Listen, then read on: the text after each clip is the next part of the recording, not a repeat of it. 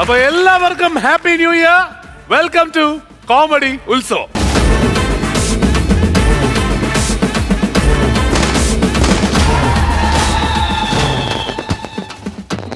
Comedy ഉത്സവത്തിലേക്ക് നമുക്ക് ആദ്യം സ്വാഗതം ചെയ്യേണ്ടത് ശാന്തിനികേതൻ ഗ്രൂപ്പ് ഓഫ് ഇൻസ്റ്റിറ്റ്യൂഷൻസിൽ നിന്ന് വന്നിട്ടുള്ള ഈ കുട്ടികളെയും ടീച്ചേഴ്സിനെയും ഒക്കെയാണ്.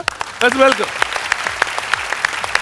ഇനി നമുക്ക് നമ്മുടെ 3 കാര്യക്കാരെ സ്വാഗതം ചെയ്യാം. Let's welcome Tini Tom, Kalabhavan പ്രചോദൻ, Shaju Sridhar. Happy new year. Happy new year ഷാജുടാ.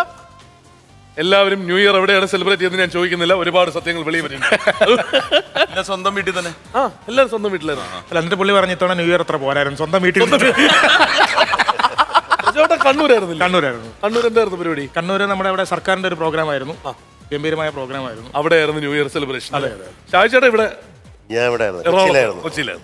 ഞാൻ എന്റെ വീട്ടിലായിരുന്നു, ട്രിവാൻഡ്രത്തായിരുന്നു. അത്ര പോരായിരുന്നു അല്ലേ? പുള്ളി ഭയങ്കര. ഞാൻ വീട്ടിൽ പടമൊക്കെ വെച്ചു.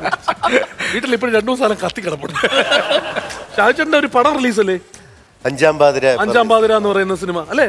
ഷാജിച്ചേട്ടന്റെ ക്യാരക്ടറിനെ ഒക്കെ വെച്ചിട്ടുള്ള പോസ്റ്റർ കണ്ടിട്ടുണ്ട്. അതുപോലെ എന്റെ ഒരു പടം കൂടി റിലീസുണ്ട്, അതും കൂടി പറയണം. അൽമല്ലു എന്ന് പറയുന്ന പടം കൂടി റിലീസുണ്ട്. നിങ്ങളുടെ 2പേരുടെയും പടങ്ങൾ റിലീസുള്ളൂ ഈ ആഴ്ച 16-ാം തീയതി. Big brother. ബിഗ് ബ്രദറിന്റെ ട്രെയിലറൊക്കെ ഗംഭീരമാണ്. ലുക്കും അസലാണ്. എന്താണ് ഖാനി? എന്താണ് ക്യാരക്ടർ? ഖാൻ. അത് വെച്ചിട്ട് പലരും തെറ്റിദ്ധരിച്ചിട്ടുണ്ട് ഞാൻ മതം മാറിയോ. അത് വെച്ചല്ല അവർ തെറ്റിദ്ധരിച്ചു. ഓക്കെ, അപ്പോ ഇന്നത്തെ ഉത്സവം തുടങ്ങാൻ നമുക്ക് 2020 തുടങ്ങിയതിന് ശേഷമുള്ള നമ്മുടെ ഫസ്റ്റ് ഷൂട്ടാണ്. അപ്പോൾ അതുകൊണ്ട് തന്നെ എല്ലാവർക്കും, നമ്മുടെ എല്ലാവരുടെയും ഭാഗത്തുനിന്ന് എല്ലാവർക്കും wishing you all A very happy new year. ഈ വർഷം ഗംഭീരാവട്ടെ. അങ്ങനെ തുടങ്ങാൻ നമുക്ക് നമ്മുടെ കോമഡി ഉത്സവം. ഇരിപ്പിടങ്ങളിലേക്ക് ക്ഷണിക്കും.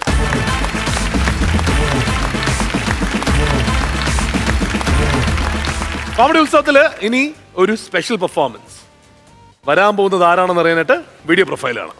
ദൈവത്തെയും സംഗീതത്തെയും മനസ്സിൽ പ്രതിഷ്ഠിച്ച വൈദികൻ father സാനിൽ Jose, ഹൈമൻസ് academy of music and sound എഞ്ചിനീയറിംഗിന്റെ ഫൗണ്ടിംഗ് ഡയറക്ടറായ സാനിൽ ജോസ് പാലക്കാട്ടുള്ള സെന്റ് റാഫേൽസ് കത്തീഡ്രൽ സ്കൂളിന്റെ പ്രിൻസിപ്പൽ കൂടിയാണ് ഇപ്പോൾ.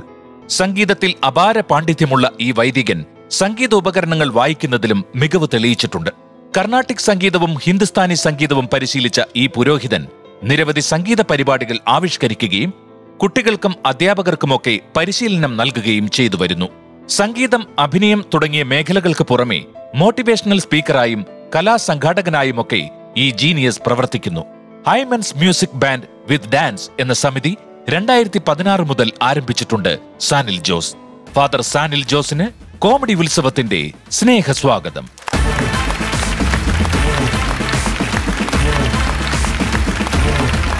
പാലക്കാടുള്ള ആ സ്കൂളിലെ എല്ലാ കുട്ടികളും നോക്കിക്കുക, നിങ്ങളുടെ പ്രിൻസിപ്പളാണ് ഇന്ന് ഇവിടെ പെർഫോം ചെയ്യാൻ എത്തിയിരിക്കുന്നത്.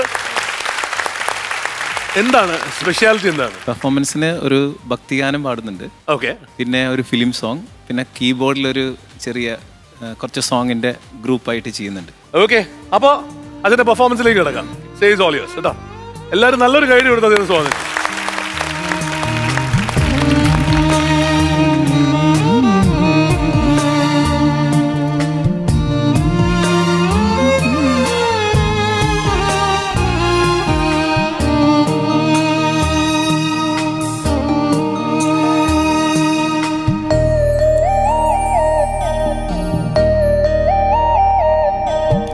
തോരാത്ത കണ്ണീർ തുടച്ചു തോളിൽ നീ എന്നെ വഹിച്ചു. തോരാത്ത കണ്ണീർ തുടച്ചു തോളിൽ നീ എന്നെ വഹിച്ചു. സ്നേഹത്തിൻ പൂന്തണൽ എനിക്കായി വിരിച്ചു. നീ എന്നെ അനുഗ്രഹിച്ചു. ദൈവമേ, നീ എന്നെ അനുഗ്രഹിച്ചു. തോരാത്ത കണ്ണീർ തുടച്ചു തോളിൽ നീ എന്നെ വഹിച്ചു.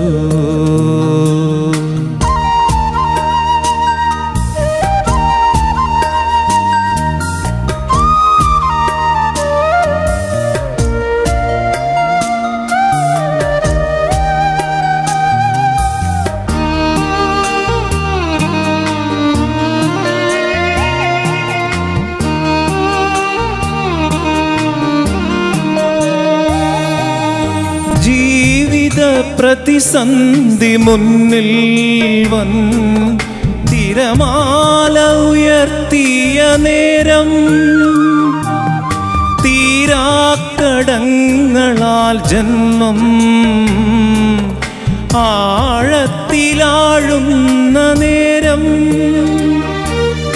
മങ്ങി മയങ്ങി കരിന്തിരി കത്തിയൻ ജീവിതം നീറിപ്പുകഞ്ഞു.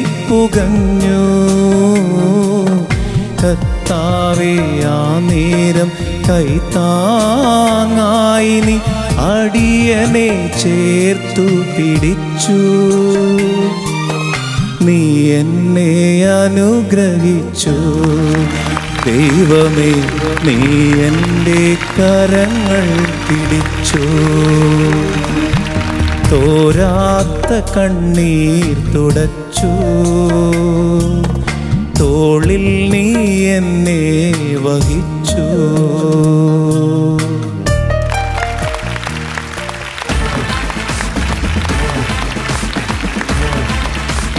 സൂപ്പർ തുടക്കമായി. എന്താണ് ഏറ്റവും വലിയ കാര്യം വെച്ചാൽ ടിനിച്ചേട്ടാ അവിടെ 3 വരുമ്പോൾ കുരിശ് വരെ വരച്ചു. പള്ളി ഇരിക്കുന്ന സുഖല്ലേ ടിനിച്ചേട്ടാ? ഭയങ്കര രസമായിരുന്നു കേട്ടോ. ഭയങ്കര ഒരു ഹെവൻലി മൊമെന്റ് ആയിട്ട് തന്നെ ഫീൽ ചെയ്ത് ഭയങ്കര രസമായിരുന്നു. നമുക്ക് അടുത്തത് അപ്പൊ ഒരു കീബോർഡ് ലൂപ്പിൽ നിന്ന് തുടങ്ങാം അല്ലേ? നമുക്ക് അതാണോ നല്ലത്? എങ്ങനെയാണെങ്കിലും കുഴപ്പമില്ല, കീബോർഡ് തുടങ്ങാം. ഓക്കെ, നമുക്ക് എന്നാ കീബോർഡ് ലൂപ്സിൽ നിന്ന് തുടങ്ങിയിട്ട്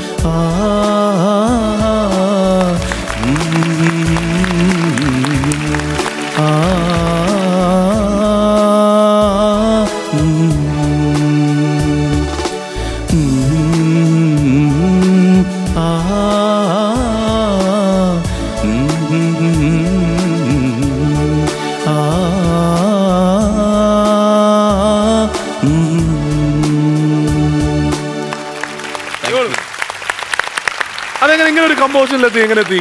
തൊട്ടൊരുമി ഇരിക്കാനിലോട്ട് പിന്നെ അങ്ങ് എത്തുകയായിരുന്നല്ലോ.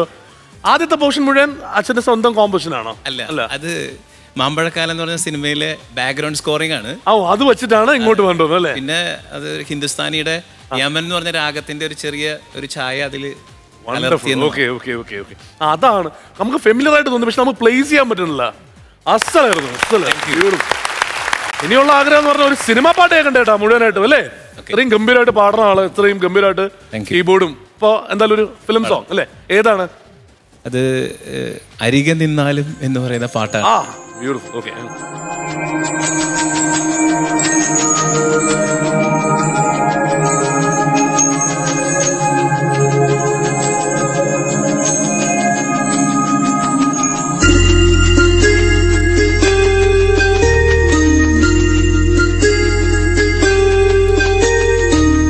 അരികെ നിന്നാലും അറിയുവാനാവുമോ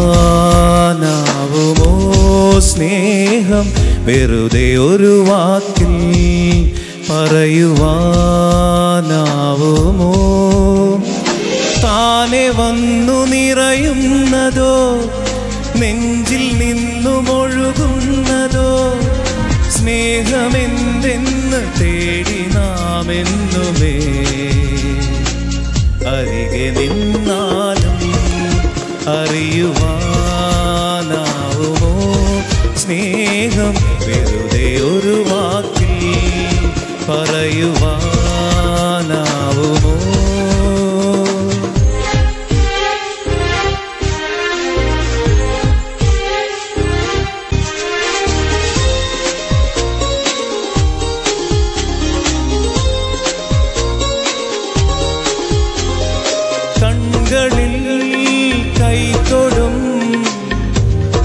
നക്ഷത്രമോ സൗരഭം വിതറിടും മധുവാസന്തമോ ഇരുമാനസങ്ങളെ ചേർത്തിടും ഒരു നേർത്ത തന്തുവാണോ നറുചിപ്പി തന്നിൽ നിറയുന്നതോ അമൃതിൻ്റെ ആഴിയാണോ സ്നേഹമെന്തെന്നു തേടി നാം എന്നുമേ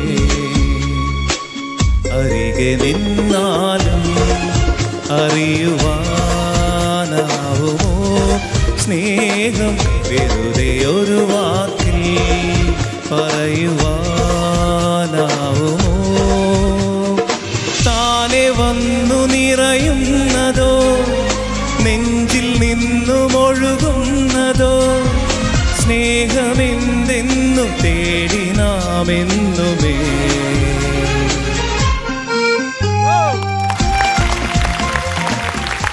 ബ്യൂട്ടിഫുൾ കലക്കലായിട്ട് വെരി മച്ച്.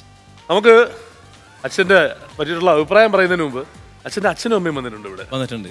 അവർ രണ്ടുപേരും കൂടി സ്റ്റേജിലോട്ട് വിളിച്ചോട്ടെ. ഓക്കെ, വിളിച്ചോളൂ. ഒന്ന് വരുമോ, ഏതിലേക്ക് വരുമോ?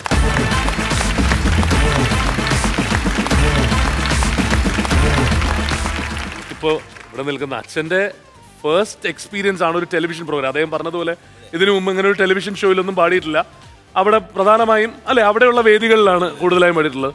ആ ഫസ്റ്റ് എക്സ്പീരിയൻസ് കാണാനായിട്ട് അച്ഛനും അമ്മയും ഇവിടെ കിട്ടിയെന്നുള്ളത് നമുക്ക് കിട്ടിയ വലിയ ഭാഗ്യം. കുട്ടിക്കാലം തൊട്ടേ അപ്പൊ പഠിപ്പിച്ചിരുന്നു, സംഗീതം പഠിപ്പിച്ചിരുന്നു അല്ലേ? പാടുമായിരുന്നു. ആണ്. അപ്പൊ ഈ വൈദികന്റെ ജോലി തിരഞ്ഞെടുക്കുന്ന സമയത്ത് പാട്ടൊക്കെ ഉപേക്ഷിച്ചു പോകുന്നു വിചാരിച്ചിരുന്നോ? ഇല്ല. ആണ്, അത് ശരി. അതെനിക്ക് അവിടെയും നല്ല പ്രോത്സാഹനം കിട്ടിയിരുന്നോ? ഈ പറഞ്ഞ പോലെ സെമിനാറിയിലും ബിഷപ്പും അതുപോലെ തന്നെ സെമിനാറിലും പിന്നെ ഞാൻ പാലക്കാട് ഡയസിസിൽ നിന്നാണ് വരുന്നത്. അവിടുത്തെ അച്ഛന്മാരെല്ലാം വളരെ പ്രോത്സാഹനമാണ്. അതുകൊണ്ടാണ് മ്യൂസിക് അക്കാദമി ഒക്കെ തുടങ്ങി. കുട്ടികൾ ഒരു 300ഓളം കുട്ടികൾ അവിടെ പഠിക്കുന്നു. Hinds music academy. എത്ര മക്കളുണ്ട്? 3 മക്കള്, 2 പെണ്ണും ഒരാൾ. എനിക്ക് തോന്നുന്നു കേരളത്തിലെ ഏറ്റവും ഭാഗ്യം ചെയ്ത 2 മാതാപിതാക്കളാണ് നിൽക്കുന്നത്.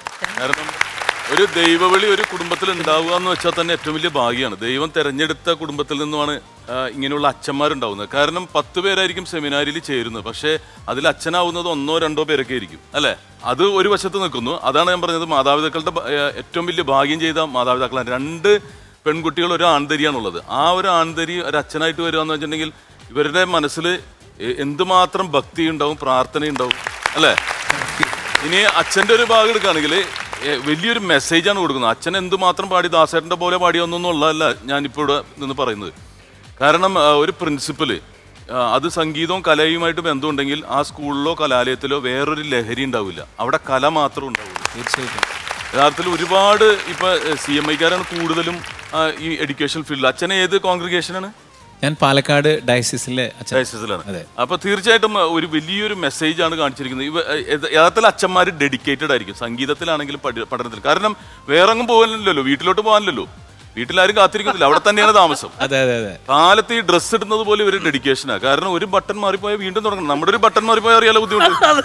ഇതിട്ട് നോക്കിയിട്ടുണ്ട് അച്ഛൻ, ഞാനിട്ട് നോക്കിയിട്ടുണ്ട്. ഒരു പ്രാവശ്യം തെറ്റിയ വീണ്ടും വരെ എത്താം. അപ്പൊ അതൊക്കെ തമാശയുടെ ഭാഗമായിട്ട് പറഞ്ഞത്. പക്ഷേ യഥാർത്ഥത്തിൽ അനുഗ്രഹീതമായി കോമഡി ഉത്സവം വീണ്ടും വീണ്ടും ബ്ലസ്ഡ് ആവുകയാണ്. Thank you very much. മാതാപിതാക്കൾക്കും പ്രത്യേക. പക്ഷേ ആദ്യം തന്നെ കോമഡി ഉത്സവത്തിനെ സ്നേഹിച്ച് ഈ വേദിയിൽ വന്ന് വളരെ മനോഹരമായ ശബ്ദത്തിൽ ഒരു പാട്ട് പാടിയതിന് ആദ്യം തന്നെ ഒരു വലിയ നന്ദി പറയാം. Thank you very much. കാരണം കോമഡി ഉത്സവം ഇപ്പോൾ 500 എപ്പിസോഡ് കഴിഞ്ഞ് മുമ്പോട്ട് പോയിട്ടുണ്ടെങ്കിൽ ശരിയാണ്, പ്രേക്ഷകരുടെ പ്രോത്സാഹനമൊക്കെ ഉണ്ടായിട്ടുണ്ടെങ്കിൽ പോലും അതിൽ ഒരു പ്രാർത്ഥനയുടെ ശക്തി എന്ന് പറയുന്നത് നിങ്ങളെപ്പോലെ വലിയ അച്ഛന്മാരുടെ പ്രാർത്ഥന തന്നെയാണ്. അത് നമുക്ക് ഓരോ സ്കൂളിൽ ചെല്ലുമ്പോൾ അറിയാൻ പറ്റും. കാര്യം കഴിഞ്ഞ ദിവസം ഞാൻ നസ്രത്ത് ബാലരാമപുരത്ത് ഒരു സ്കൂളിൽ പോയപ്പോൾ അപ്പോൾ എന്നെ കൊണ്ടുപോയി ബോസ് അച്ഛൻ റജു അച്ഛൻ 2 പേരാണ്. അപ്പോൾ ഈ അച്ഛന്മാർ വണ്ടിയിരുന്ന് പറഞ്ഞു, ഇവിടുത്തെ നമ്മുടെ തോമസ് അച്ഛനാണ് ഇവിടുത്തെ മാനേജർ, അച്ഛൻ ഇതൊന്നും കാണുമെന്ന് എനിക്കറിയില്ല, ചിലപ്പോൾ നിങ്ങളെയൊക്കെ അറിയാൻ പറ്റുമെന്ന് അറിയില്ല. പക്ഷേ അച്ഛൻ വേദിയിൽ വന്ന് നിന്നുകൊണ്ട് സംസാരിച്ചത് മുഴുവൻ കോമഡി ഉത്സവത്തിനെ കുറിച്ചാണ്. കാര്യം ഇവിടെ വന്നു പോയ വൈകാനായിക എന്ന് പറഞ്ഞ 2 ആ കുട്ടികളുടെ കഥ, പിന്നെ അരുൺ ക്രിസ്റ്റോ എന്ന് പറയുന്നൊരു പയ്യനെ കുറിച്ച് മിഥുൻ പറഞ്ഞ വാക്കുകളൊക്കെ അച്ഛൻ ഹൈലൈറ്റ് ചെയ്ത് പറഞ്ഞപ്പോൾ നമുക്ക് ഒരുപാട് സന്തോഷമായി. കാരണം കോമഡി ഉത്സവം കാണുന്ന ഏറ്റവും കൂടുതൽ അച്ഛന്മാരാണ് എന്ന് നമുക്ക് സന്തോഷമായി. അച്ഛൻ വാദവരാതെ പറയുകയാണ്. പിന്നെ അവിടുത്തെ ഒരു പ്രോഗ്രാമിൻ്റെ സിസ്റ്റം തന്നെ നമ്മുടെ കോമഡി ഉത്സവത്തിൻ്റെ രീതിയിൽ തന്നെ ആയിരുന്നു. അപ്പം അച്ഛൻ പറഞ്ഞു, ഞാനൊരു പിതാവായിപ്പോൾ ഇല്ല, ഞാൻ സ്പോട്ട് തകർത്തേനെന്ന് വരെ പറഞ്ഞു. അപ്പോൾ അത് നമുക്കതൊക്കെ കേൾക്കുമ്പോൾ ഒരുപാട് സന്തോഷമുണ്ട്. പിന്നെ ഇന്ന് അച്ഛൻ ഇവിടെ വന്ന് പാട്ട് പാടുമ്പോൾ നമ്മൾ പാട്ടുകൾ കേൾക്കുമ്പോൾ അതിനകത്തൊരു ഫീലുണ്ട്. അച്ഛൻ്റെ ശബ്ദം എന്ന് പറയുന്നത് നമുക്ക് ഒരിക്കലും മറക്കാൻ പറ്റാത്തൊരു ഫീല് തരുന്നൊരു സ്നേഹത്തെക്കുറിച്ചാണ്. കാര്യം ആബേലസിൻ്റെയൊക്കെ വരികൾ തന്നെ എടുത്തു കഴിഞ്ഞാൽ, ഈശ്വരനെ തേടി ഞാൻ നടന്നു, ഹൃദയമാണ് ഈശ്വരൻ്റെ വാസം, സ്നേഹമാണ് ഈശ്വരൻ്റെ രൂപം എന്നൊക്കെ പറഞ്ഞ വരികൾ നമ്മളൊക്കെ അതിൻ്റെ വലിയ ഫാനായിരുന്നു. അപ്പോൾ അച്ഛൻ്റെ ഇന്നത്തെ പാട്ടെന്ന് പറയുന്നത് നമുക്കറിയാം, കരുണയും സ്നേഹവും മാത്രമല്ല ഒരു നല്ല ശബ്ദം കൂടി കോമഡി ഉത്സവത്തിൻ്റെ പ്രേക്ഷകർക്ക് അച്ഛൻ കൊടുത്തിരിക്കുകയാണ്. ഇനിയും ഒരുപാട് നല്ല പാട്ടുകൾ ഇടയ്ക്ക് വന്ന് കോമഡി ഉത്സവത്തിൽ പാടണം. അപ്പം ഒരു ബിഗ് സല്യൂട്ട് തരികയാണ്. Thank you. ചേട്ടാ നമസ്കാരം. നമസ്കാരം. ഞാൻ പാലക്കാടാണ്, ഒലവക്കോടാണ് എൻ്റെ സ്വദേശം. ടിനി പറഞ്ഞ പോലെ ഏറ്റവും ഭാഗ്യം ചെയ്യുന്നവർ അച്ഛനും അമ്മയും തന്നെയാണ്.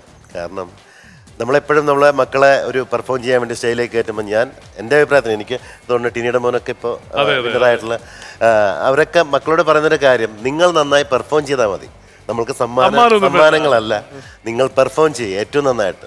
അത് കാണാൻ നമ്മൾ സാറ്റിസ്ഫൈ ആണെങ്കിൽ അവർ ഹാപ്പിയാണ്. കാരണം പ്രൈസല്ല, നമ്മൾ ഇഷ്ടപ്പെട്ടു നന്നായിട്ടോ മോളെ നമ്മൾ പറയണം. തെറ്റ് നമ്മൾ കണ്ടുപിടിച്ച് നമ്മൾ പറയുന്നത്. ജഡ്ജസ് എന്ന് പറയുന്നതൊക്കെ വേറെ ആയിരിക്കും. അപ്പോൾ അതുപോലെ ദൈവത്താൽ ഏറ്റവും അനുഗ്രഹിക്കപ്പെട്ട ആൾക്കാർ കലാകാരന്മാർ തന്നെയാണ്. അച്ഛൻ പാടിയ ഓരോ പാട്ടും വളരെ മനോഹരമായിരുന്നു. കാരണം നമ്മൾക്ക് ഒരു ദൈവത്തിൻ്റെ അടുത്ത് ചെല്ലുമ്പോൾ, പള്ളിയിലോ അമ്പലത്തിലോ ഒക്കെ ചെല്ലുമ്പോൾ നമുക്കൊരു പരിഗണന ഉണ്ടാവും. ഒരു കലാകാരന് കിട്ടുന്ന ഏറ്റവും വലിയ, മറ്റുള്ളവരൊക്കെ VIP-കളായിരിക്കണം, നമുക്ക് അങ്ങനെയല്ല. നമ്മളൊരു ആർട്ടിസ്റ്റാണെന്നുള്ള പേരിൽ നമ്മൾ ആദ്യം ഫ്രണ്ടിൽ കൊണ്ടുപോയി ദൈവത്തിൻ്റെ തൊട്ടടുത്ത് നമ്മൾ നിർത്താറുണ്ട്. പലപ്പോഴും എല്ലാ സ്ഥലത്തും നമ്മൾക്കൊരു പരിഗണന ഉണ്ടാകും. അതൊരു കലാകാരന് മാത്രം കിട്ടുന്ന ഏറ്റവും വലിയ ഭാഗ്യമാണ്. ലോകം മുഴുവൻ സഞ്ചരിക്കുക, ഇങ്ങനെയൊക്കെ. അങ്ങനെയുള്ളൊരു ഏറ്റവും വലിയൊരു കലാകാരനായി അച്ഛൻ വന്ന് ഞങ്ങളുടെ മുമ്പേ പെർഫോം ചെയ്തതിന് വലിയ സന്തോഷം. Thank you so much. അപ്പോൾ ഗംഭീരമായി പെർഫോമൻസ് കലക്കി. അത് മാത്രമല്ല, ഈ പറഞ്ഞ പോലെ ചേട്ടനും ഇവരെല്ലാവരും നേരത്തെ പറഞ്ഞ പോലെ ചെയ്തുകൊണ്ടിരിക്കുന്ന പ്രവർത്തനങ്ങൾ അങ്ങനെ തന്നെ തുടരട്ടെ കേട്ടോ. അതാണല്ലോ ഏറ്റവും വലിയ കാര്യം. ഒരു കാര്യം പറഞ്ഞു, എനിക്ക് തോന്നുന്നു ഇതുപോലെ ഈ കോമഡി ഉത്സവം സത്യം പറഞ്ഞാൽ അതിനെപ്പറ്റി ഒരുപാട് അറിഞ്ഞിട്ടില്ല. പക്ഷെ ഇന്നലെ ഇവിടെ വന്നപ്പോൾ തുടങ്ങി ഈ ഗ്രൂമിങ്ങിന്റെ സമയത്ത് അതുപോലെ ഇവിടെ വന്നപ്പോഴൊക്കെ എനിക്ക് മനസ്സിലായൊരു കാര്യം, കുട്ടികളെ ഇൻട്രൊഡ്യൂസ് ചെയ്യപ്പെടേണ്ട ഒരു ഏറ്റവും വലിയ മേഖലയാണിത്. കുട്ടികൾക്ക് ഇത്രയും നല്ലൊരു എക്സ്പോഷർ കിട്ടുന്ന, ഒരിക്കലും സ്കൂളുകളിലൊന്നും ഇത്രയും ഒരു എക്സ്പോഷർ കൊടുക്കാൻ പറ്റില്ല. അപ്പോൾ അതുകൊണ്ട് നിങ്ങൾ ചെയ്യുന്ന വലിയൊരു സാമൂഹ്യ പ്രവർത്തനം ഒപ്പം തന്നെ വിദ്യാഭ്യാസ പ്രവർത്തനമാണെന്ന് പ്രഖ്യാപിക്കാൻ ഞാൻ ആഗ്രഹിക്കുകയാണ്. നിങ്ങളെല്ലാവരെയും ഹൃദയപൂർവ്വം ഞാൻ അഭിനന്ദിക്കുകയും നന്ദി പ്രകാശിപ്പിക്കുകയും ചെയ്യുന്നു. Thank you. എന്തായാലും ഇവിടെ വന്ന് നമുക്ക് വേണ്ടി പെർഫോം ചെയ്തത് നമ്മുടെ വലിയ പ്രിവിലേജ്. Thanks a lot. എല്ലാവരും നല്ലൊരു കൈ.